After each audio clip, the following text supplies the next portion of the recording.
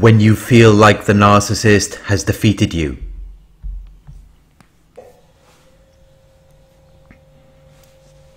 When you feel like they have won victory over you. When you feel like they have prevented you from achieving your desired aim or result. It can be very distressing during this time.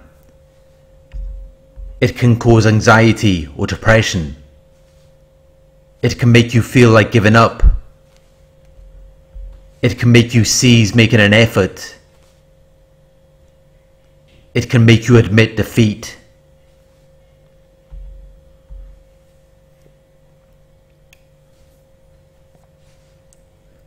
During these times, you may feel like you don't want to try anymore.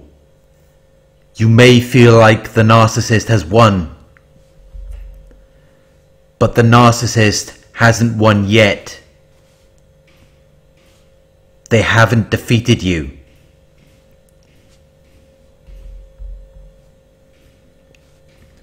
They have just tricked you into accepting this state or condition. They have tricked you into giving your power to them. They have tricked you into accepting this as your new way of being.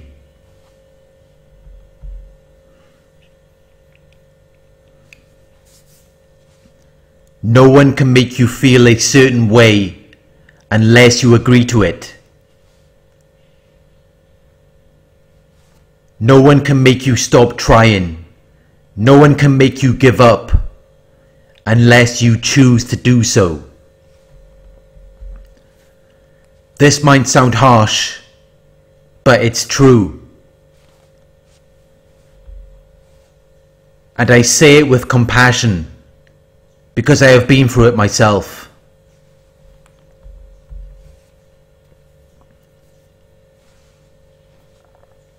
I know what it's like to feel helpless, as though there is nothing you can do to change the circumstances that you are in.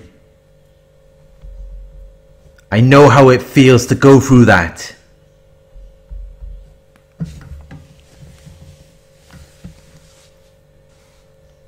You feel as though there is no point in trying.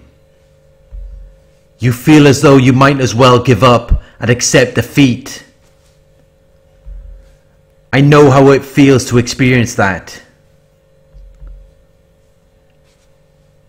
In October 2017, I was at the lowest point of my life. I had been out of work for over 3 years. Due to the character assassination and smear campaign, I found it impossible to find a job. Any interview I went to, I found myself being manipulated and used for their entertainment. The one time where I was given a job, they made me work for an entire day in their call center. And it was obvious that they had given me a database of callers who had told them to take them off their list. It left me being attacked for an entire day, when all I was trying to do is do the job that they had given me. When the work day had ended, I was told that I was not suitable for the position, and they didn't even pay me. It was clear that once again, I had been exploited by another narcissistic boss. Just as I was in 2014, when I worked for 1 week and was then dismissed because I was unwell for a day. And they then refused to pay me for the week that I had worked.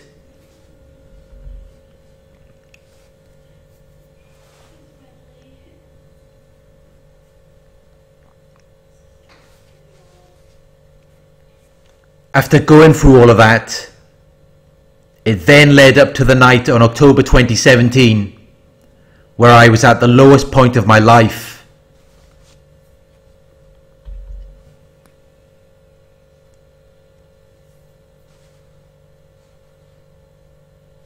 I couldn't take it anymore. I was sick of the smear campaign. I was sick of being used by narcissists. I felt as though I was in a hopeless situation. I felt as though there was nothing I could do to change it. So I attempted suicide. I took an overdose of prescription pills and hoped that it would end my life. I began hallucinating and seeing a monster crawling on the ceiling. The floor began to break apart as though there was an earthquake. It was a frightening experience.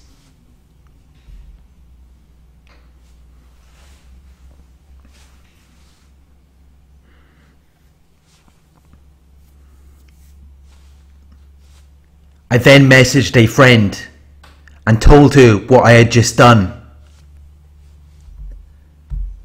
She told me to phone an ambulance, so I then called the out-of-hours paramedics. I waited by the door to my apartment, and eventually the paramedics arrived. They laid me down on the floor, but because there was no support for my head, I fell back and hit my head on the corner of the wall. It was very painful, and I jumped forward suddenly because of the intense pain.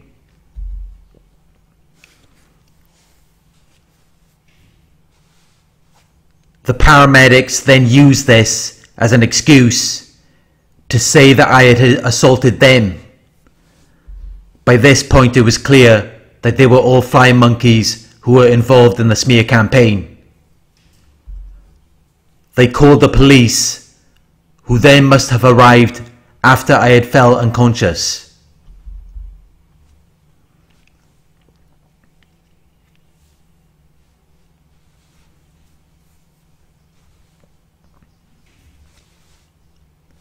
I later arrived at the hospital.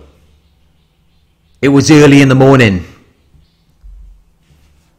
I had a black eye, bruises all over my body, and a chunk of my heel missing on one of my feet. It was clear that they had been assaulting me while I was unconscious. And I later looked at the CCTV at the apartment, and I could see that they had dragged me by my hands along the carpet and then outside onto the concrete with one of my shoes missing. So that explains the injury to my foot. It was clear that they had no care or consideration for me, even though I had just tried to take my own life. And while I was at the hospital, I tried to get some rest, but the police officers were waiting around me due to the alleged assault that I was meant to have made on one of the paramedics.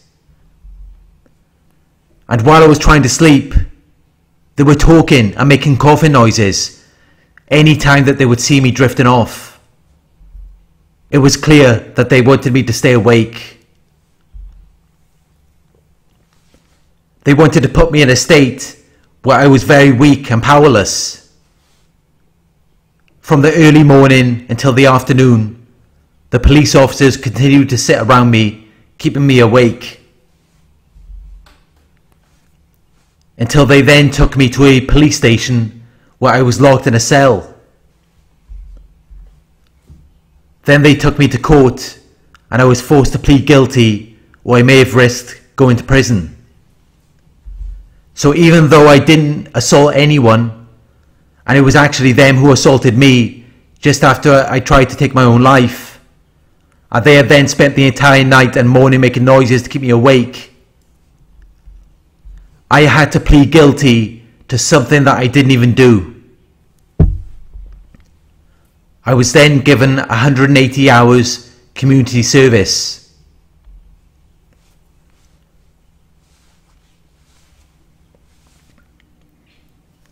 I had to do work around my city where I was doing things like picking up rubbish and leaf blowing. I was around more narcissists who were constantly harassing me, verbally abusing me, and even threatening to assault me. while the supervisors did nothing about it and even seemed to encourage this behaviour. This went on for another few months while I was trying to recover from my attempted suicide. The prescription pill overdose had left some severe withdrawal symptoms where I had difficulty functioning.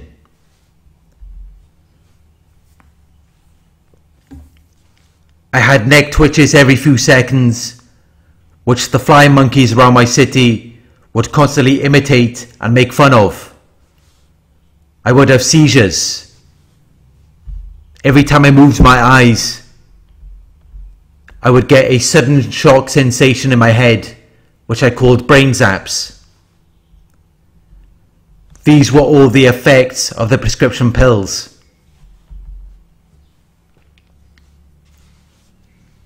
After months of going through this, eventually I started to feel better. It was in February or March of 2018 that I learned about narcissism. The first videos I watched were by Sam Vaknin. It started to awaken me to the truth of everything that I had been dealing with.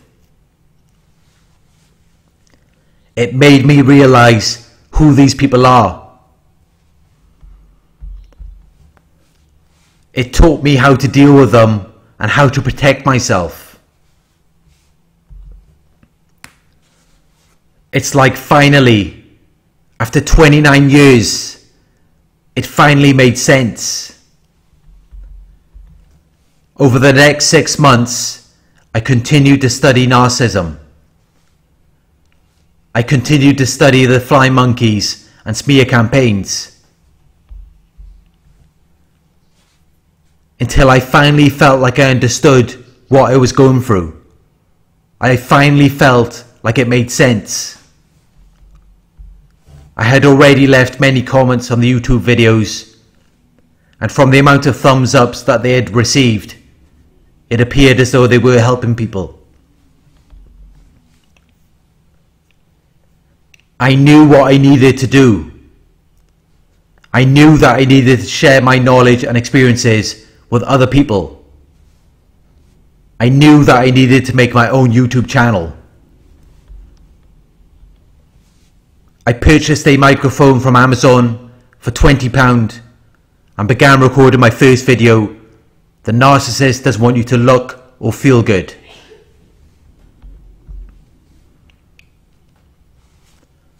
I was very nervous and self-conscious at the time. I didn't really feel like I was ready to be making videos, but I did it anyway. I put the soundtracks from YouTube Studio and the images from Pixabay together, and finally it was complete.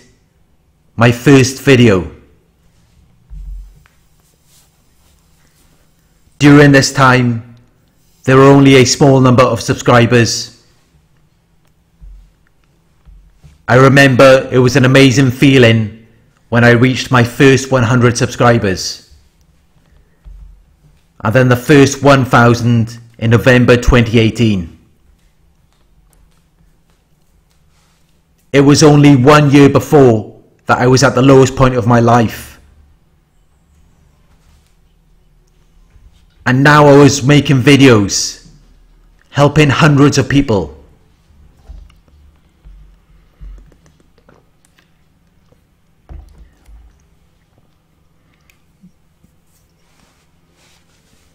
From there, the channel continued to grow until it reached 30,000 subscribers in its first year.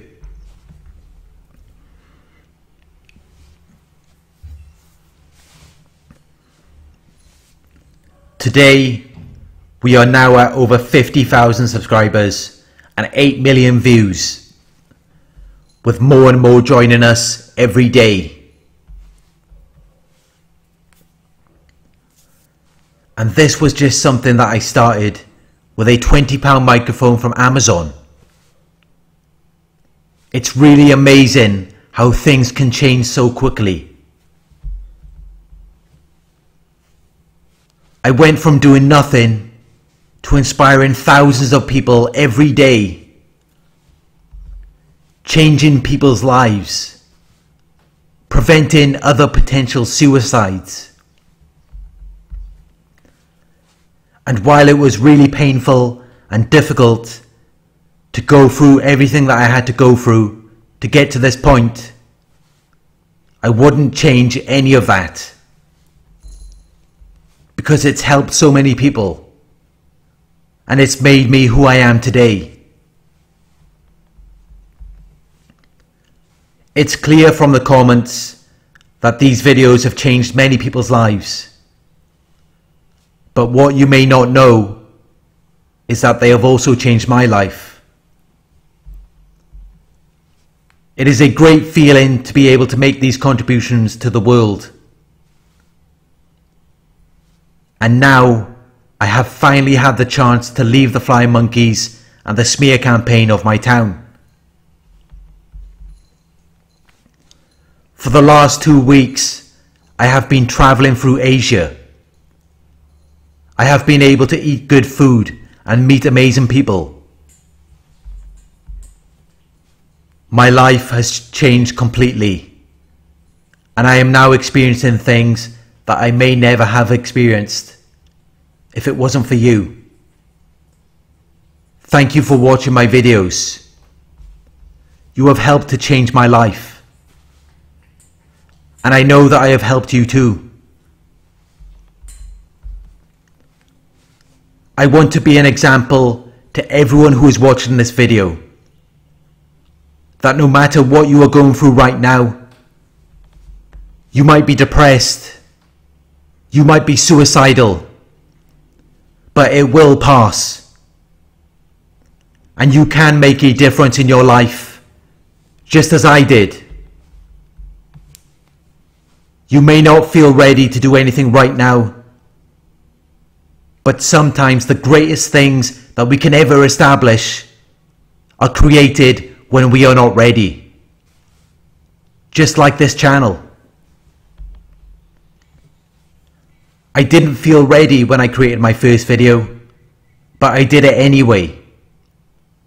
And as time went by, I began to perfect my craft, and the channel continued to grow.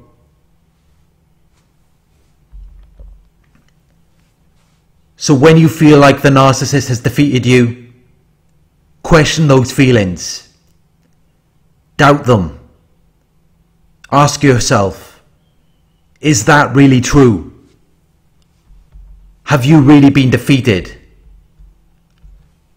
It's only true if you agree to it. But if you choose to believe that you can change everything, believe me, you can. And that is why I am now offering my YouTube coaching service for people who are interested in starting their own channel. I would like to give you the opportunity to create something great, because I believe that you can, just as I did. Anyone can do it. You just have to believe in yourself. Don't wait for the narcissist to believe in you. Don't seek validation from them. Believe in yourself, and then your life will begin to change.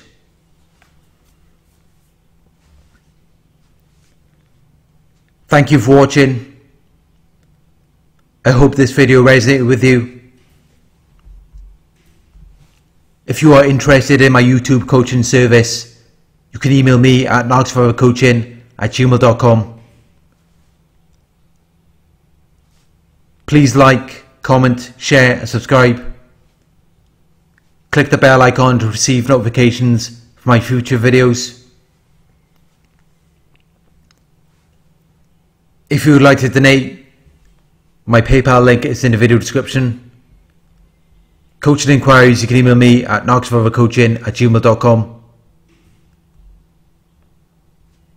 Thank you for watching, and I'll talk to you soon.